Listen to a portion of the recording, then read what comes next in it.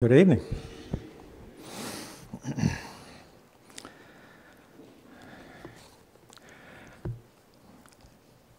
I know that we want to be praying for the people in Rogers and in that area, and I don't myself know the extent of the damage, tornado damage that was done up there last night.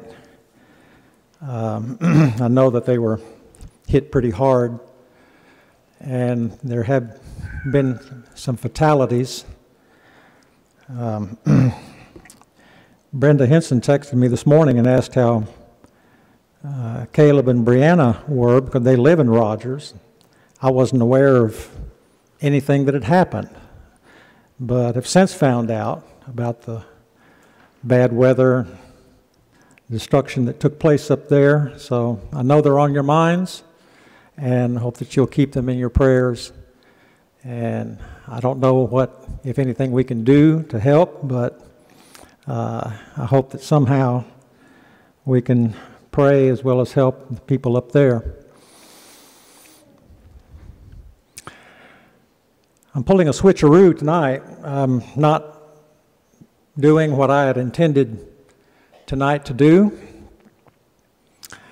I wasn't really comfortable with the subject that I'd selected for tonight.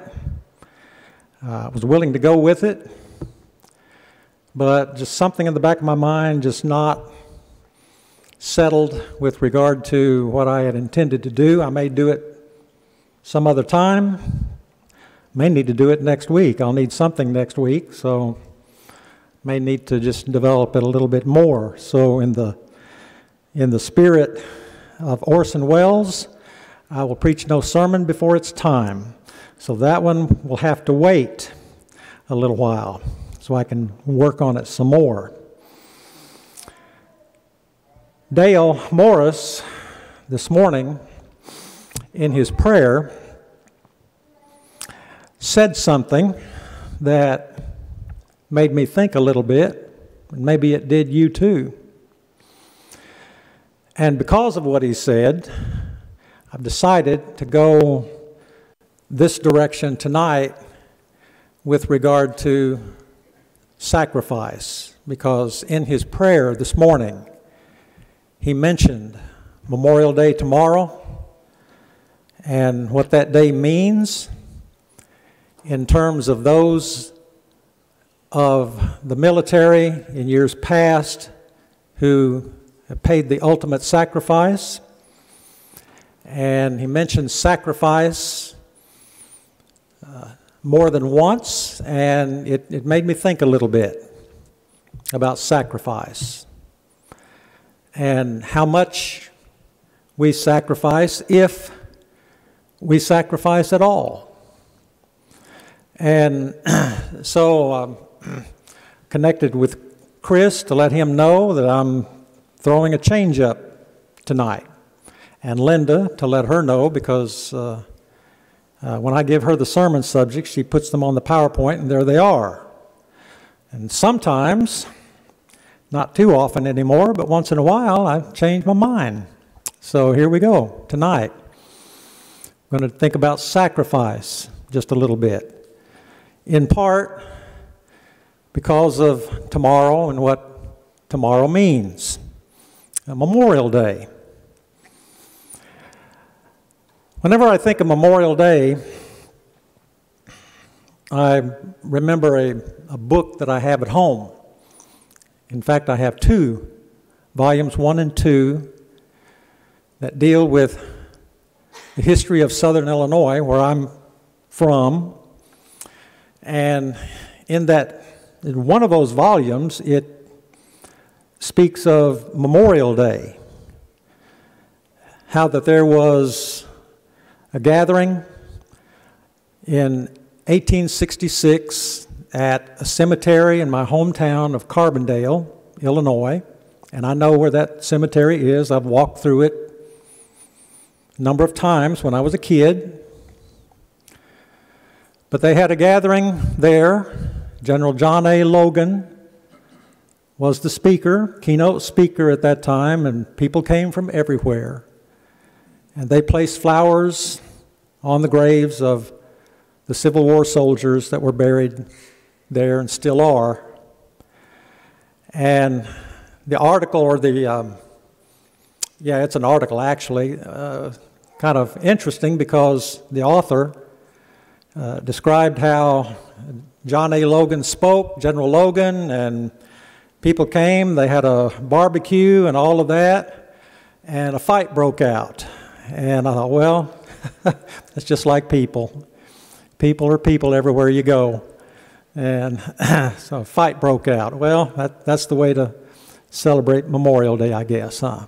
But anyway,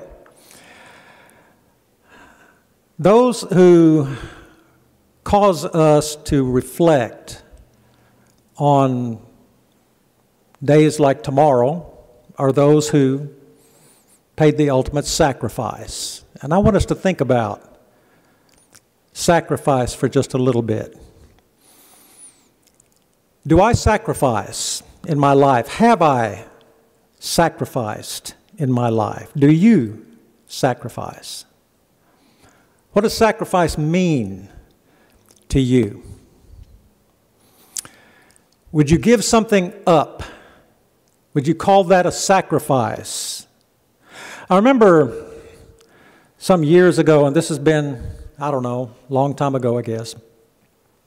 I was driving around Little Rock, was listening to a morning show on B98.5, and they had quite an interesting morning show at that time. This has been 20 years ago or more, I guess. But on that particular show, they were concentrating on a certain thought.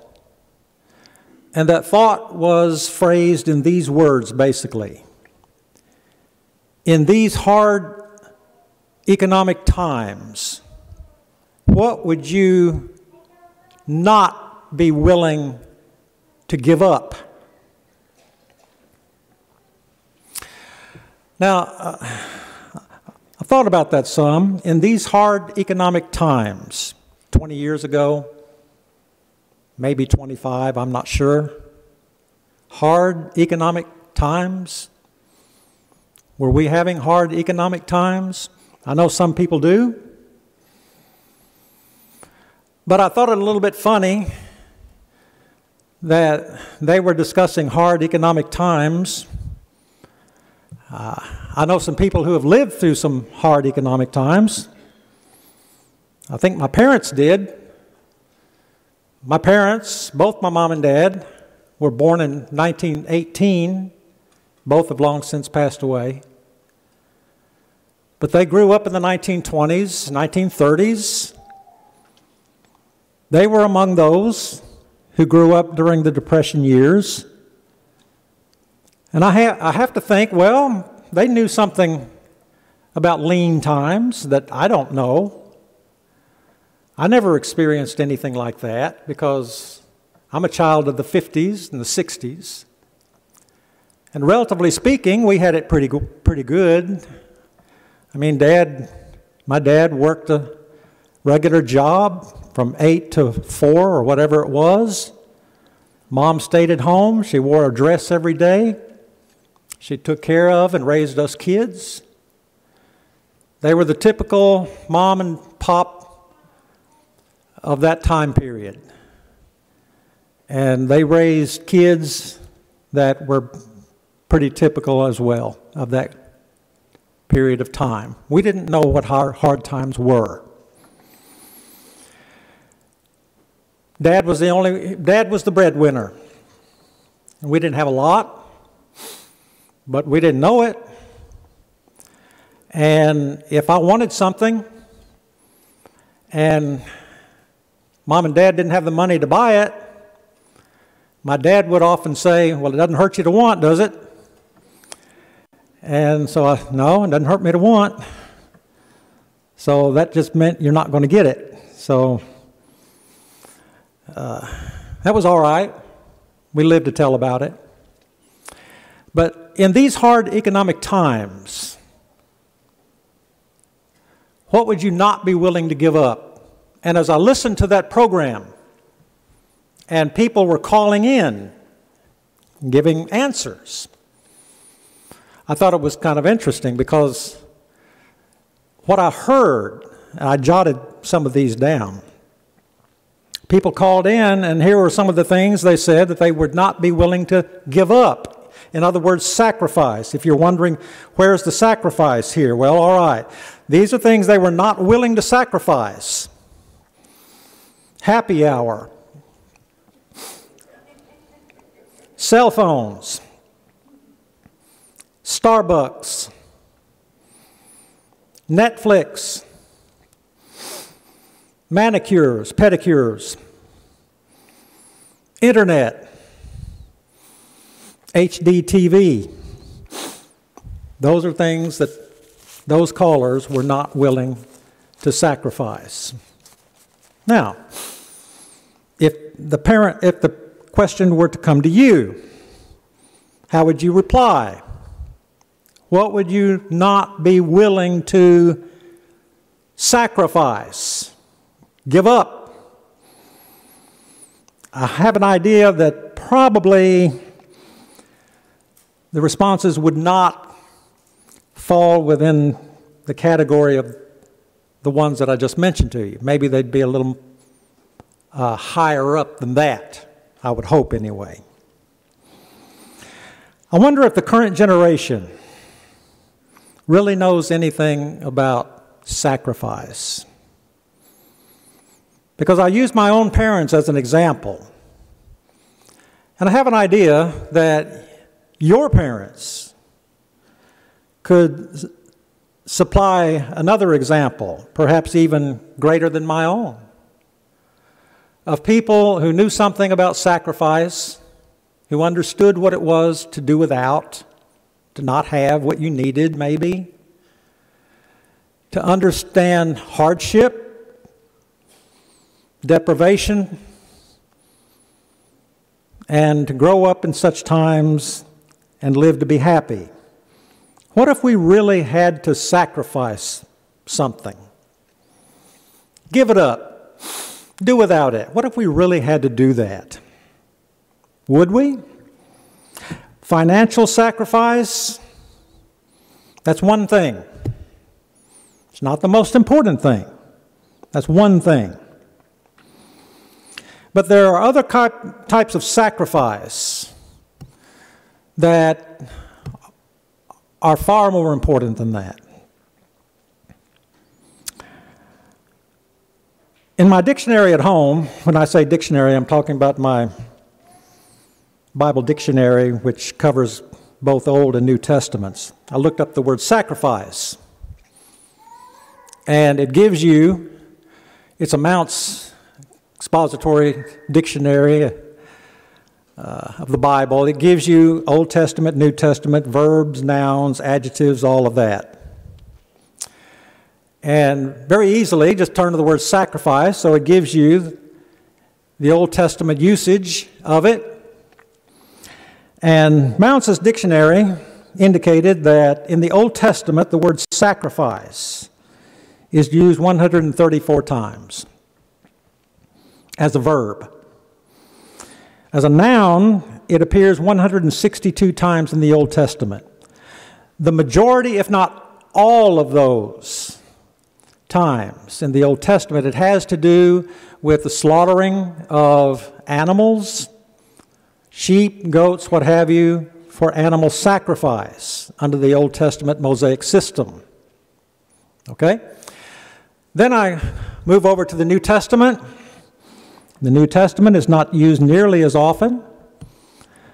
The verb is used 14 times, the noun 29 times. And in like manner to the Old Testament, many times it has to do with animal sacrifices and such as that. And when they came out of that old system into New Testament Christianity, and those things were no longer a part of their religion, those things being given up, I want us to think a little bit about sacrifice in the New Testament. because tomorrow is a day that reflects on sacrifice. But I'd like for us to reflect on sacrifice today, on a certain kind of sacrifice that means something. And I'm not saying that the sacrifice that we'll think about tomorrow that people gave doesn't mean something. It does. It means your freedom. It means that you're here because of what they did. But in terms of our eternal welfare, there's a different kind of sacrifice that I want us to ponder for a little bit tonight. Because fundamental to New Testament Christianity is sacrifice, as you well know.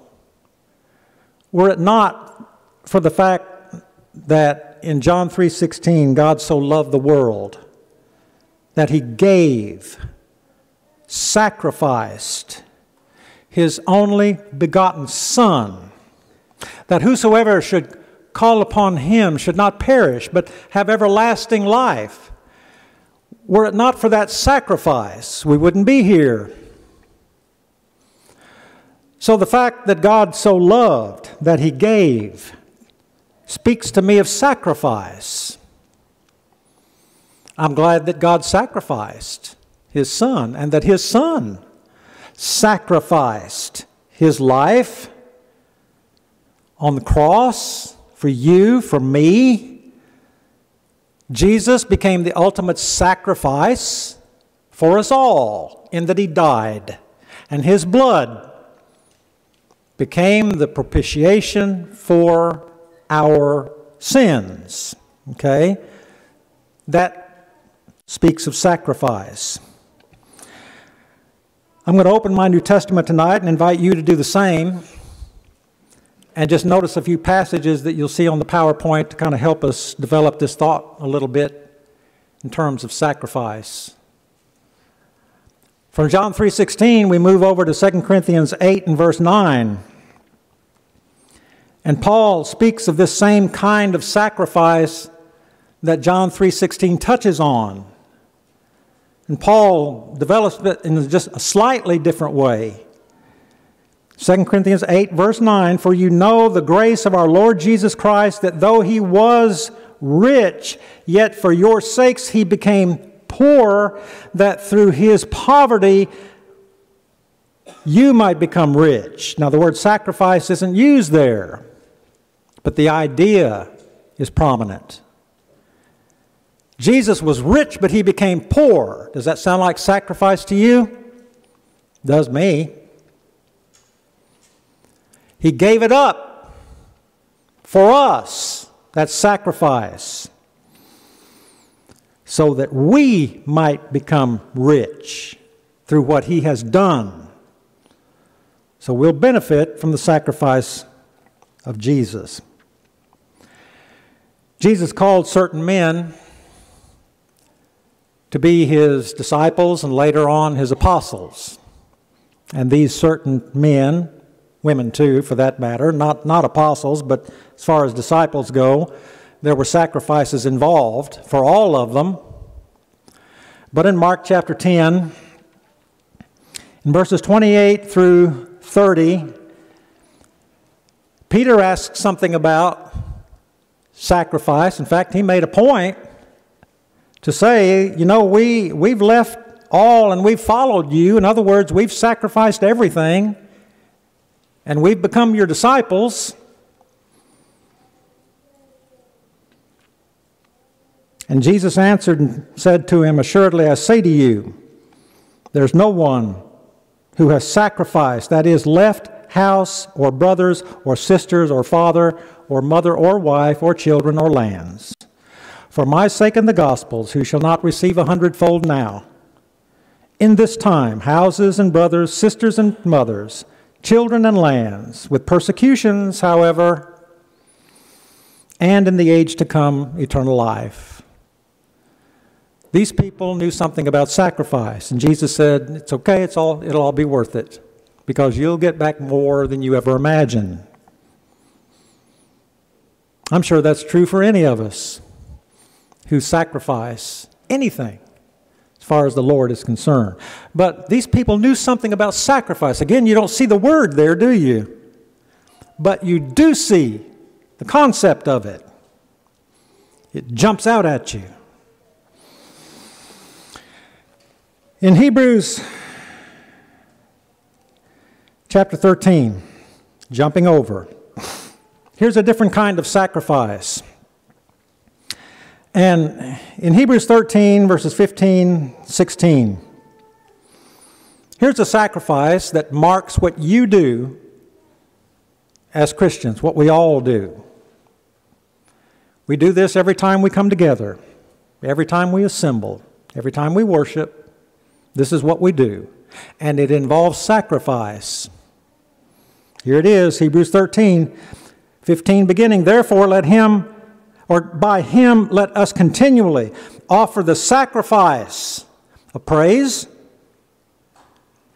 to God. That is the fruit of our lips, giving thanks to his name. Pause for just a moment. Seems to me that when we offer our hymns of praise to God, that's exactly what we're doing. We're offering the sacrifice of our lips in praise to him. It's not just a tradition, not just something we do. It's a sacrifice of praise to God. And if I can look at it that way, then it elevates my appreciation of what we do when we sing, when we praise, when we glorify God. There's sacrifice involved in that, and it's of praise. But then in the next verse, 16, but do not forget to do good and to share, for with such sacrifices God is well pleased. So when we help one another and we give, that's a sacrifice, and God is pleased with that. You see how the New Testament uses the word sacrifice? It takes it away from the idea of animal offerings in terms of an old religion, brings the idea forward, and uses sacrifice in ways that mean that we give something to God. We give of ourselves to God. We do that when we worship. And Hebrews 13 touches on that. In a related matter, over here in 1 Peter chapter 2, verse 5, Christianity is all about sacrifice. You sacrifice yourself to God. In 1 Peter 2 and verse 5, in familiar terms, you, Peter says, you also, as living stones, are being built up a spiritual house, a holy priesthood, to offer up spiritual sacrifices, not animal, spiritual, acceptable to God through Jesus Christ. This is very similar to Romans 12 and verse 1, that we're to offer to God our bodies as a living sacrifice, wholly acceptable to God, which is our reasonable service. That's Romans 12 and verse 1. But you notice how similar these two verses are. And they speak of the same concept of sacrifice, spiritual. That's what we do. That's why we're here. Our worship, our lives as Christians involves this type of thing. And then, in Philippians, a couple of verses here that stand out for me. In Philippians 2:17, Paul writes, yes, and if I'm being poured out as a drink offering on the sacrifice and service of your faith, I'm glad and rejoice with you all. Paul gave himself as a sacrifice, basically, to the church at Philippi. And he was happy for it. The sacrifice and the service of your faith.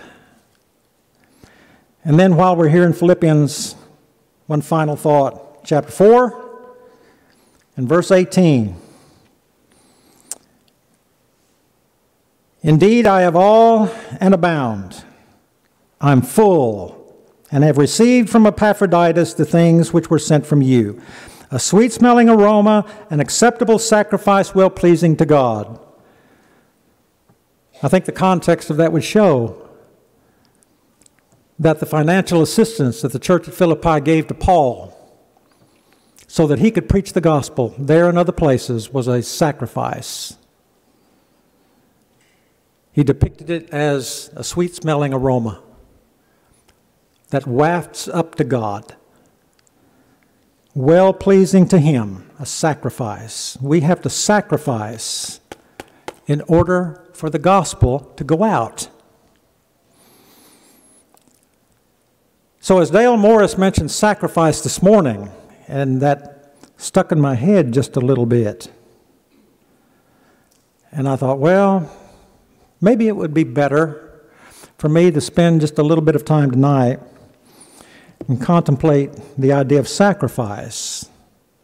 Not solely because of tomorrow, but it doesn't hurt to bank off of that just a little bit, because that is about sacrifice. And sacrifice, as far as we're concerned, as Christians, does not end with those who gave their lives for this country. And to take it up to a higher level, sacrifice does not end with what God has done for us. It does not end with what the apostles gave up in order to follow Jesus. It does not end with what the pioneer gospel preachers of ages past have done and have given up and have laid down for us so that we might, as we oftentimes say, stand upon their shoulders. Yes, they sacrificed. And we wouldn't be here were it not for those sacrifices. But it doesn't end there. That's not all there is, in other words. There's more to the story. God has given all. Jesus has given all. The Holy Spirit has given us all. But there's more. As in Psalm 51:7, the sacrifices of God are a broken spirit, a broken and contrite heart you will not despise. All right, that cuts to the quick. That gets to me.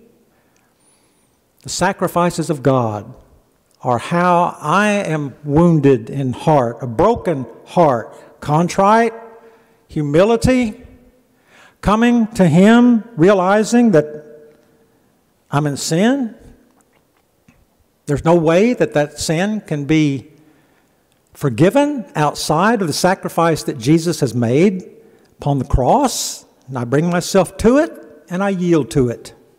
Then and only then can I know the benefits of that sacrifice and enjoy it for myself. So tonight, I leave you not with merely the thought of sacrifice and how much that demands of people, and sometimes it demands all. And of all, it demands something.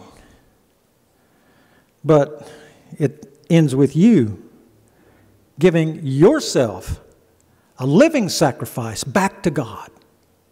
You start at the cross. You start with the forgiveness of sins that Jesus offers. That comes through your response and obedience to the gospel. And then your faithful living and sacrifice as long as you live upon this earth. Sacrifice. Do we really know about sacrifice? Let's think about it tonight. And let's ponder this thought while we stand and sing to encourage you.